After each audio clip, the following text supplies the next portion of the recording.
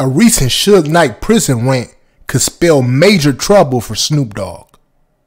Suge made some dangerous allegations against Snoop Dogg during his podcast Collect Call. Suge basically said that he was the one who made sure Snoop didn't go to jail for life by messing with some evidence. Suge Knight said Snoop Dogg was in tears over the fact that he may have lost his freedom.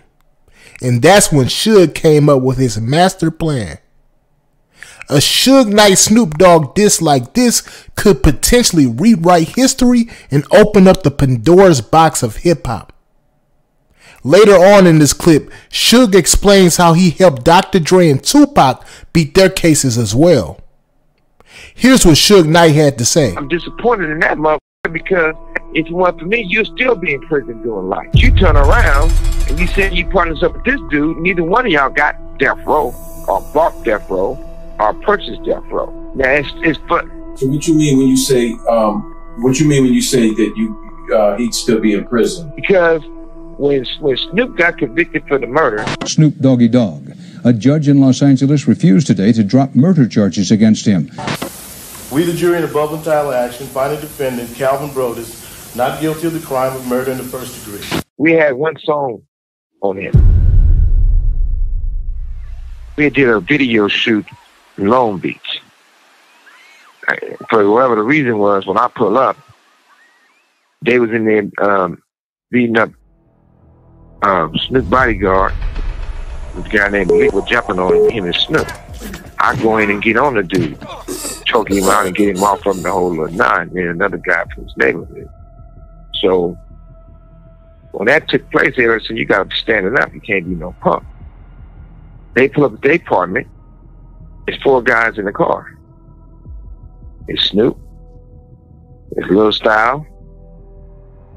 It's Malik. I think it was Sean Dog.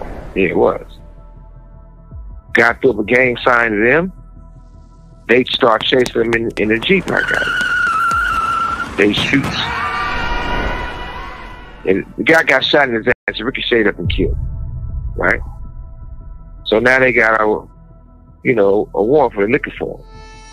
Naturally, who the first person they call, who didn't say, oh, I don't want to get involved in that, but that's murder after fact. The motherfucker moved in and took care of business. When he got David Kenner, Don Ray, and Johnny Cochran to represent all these guys. I got him a hotel room, and they was all in the room. When me and Bunchy walked into the room, they was all crying. Why everybody so sad with watery eyes?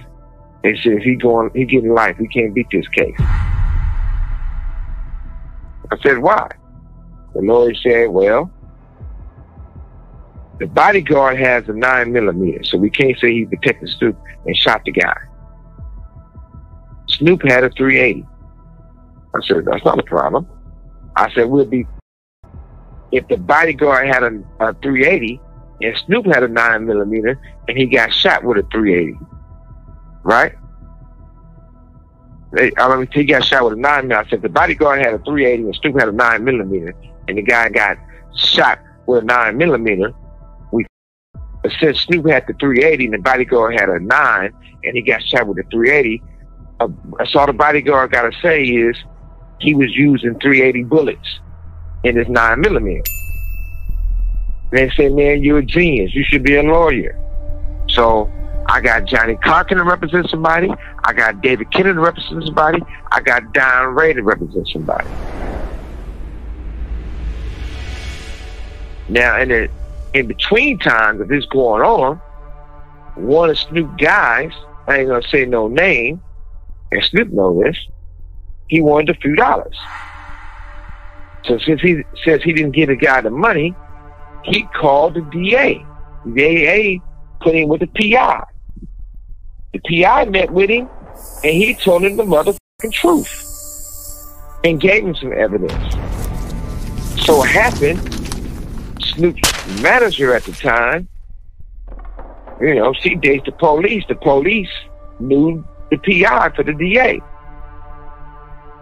They was willing to talk to me because they say this guy is going to testify that Snoop the one shot the dude and killed him.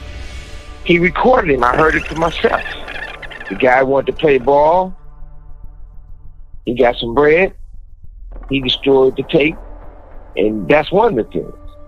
But the most important thing, from Interscope, from everyone else that was in the business, told me do not waste $1 on that.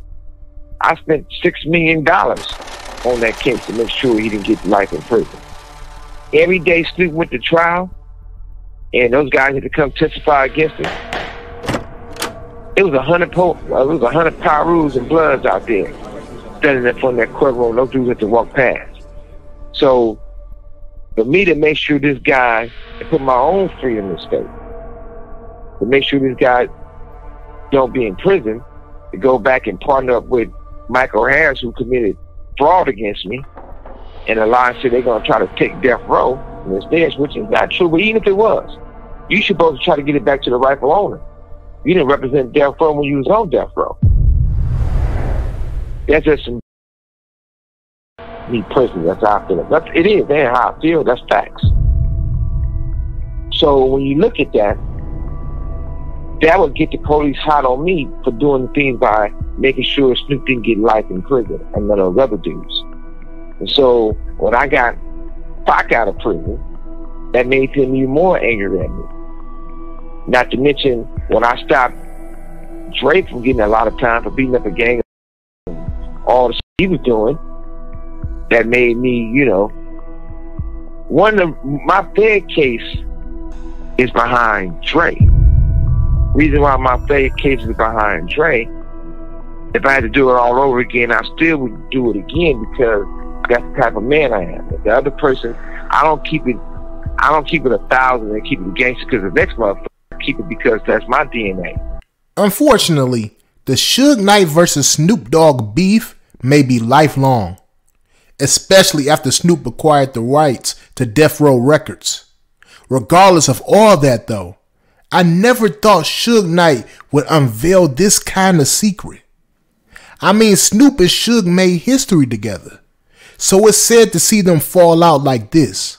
I mean, Suge low-key giving Keefe D more respect than Snoop right now. If y'all haven't heard already, Suge Knight went on record saying that he wouldn't testify on Keefe D for the alleged hit on Tupac. Click the video on the screen to find out why. Peace.